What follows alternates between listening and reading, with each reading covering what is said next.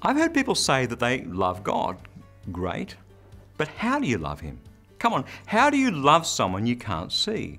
Because if you don't know the answer to that question, how can you possibly love God? Hi, I'm Berni Dymet and welcome again to Fresh. When someone loves us beyond anything that words can ever say, our natural response is to want to love them back. It's just how we've been built. But when it comes to God and the amazing love that He's shown towards the likes of thee and me, loving Him back, well, exactly how do you do that? You can't see Him, you can't hug Him. How do you love God back? When I was a kid, my parents did so much for me. They sacrificed for me, they served me, they loved me, even when I didn't deserve it. That's what parents are supposed to do. That's what love is. So think about it. How does a child express love back to its parents? The odd smile, sure, a hug now and then, great. Mum and Dad love that.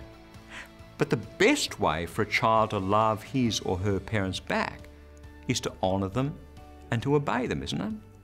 So why would we think it's any different with God?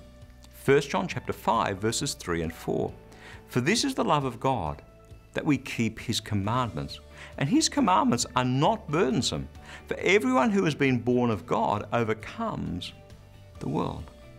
Saying you love God, singing songs about how much you love Him, hey, that's all well and good. Absolutely it is.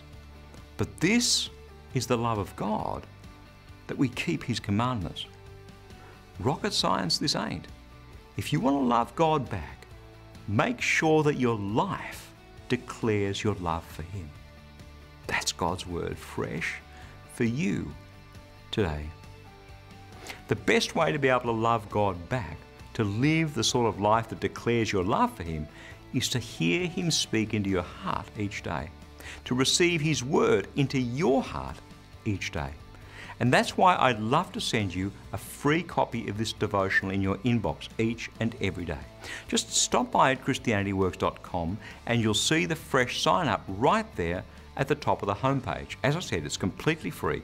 And when you do subscribe, you'll immediately receive a copy of my ebook, How Can I Hear God Speak to Me? That web address again is ChristianityWorks.com.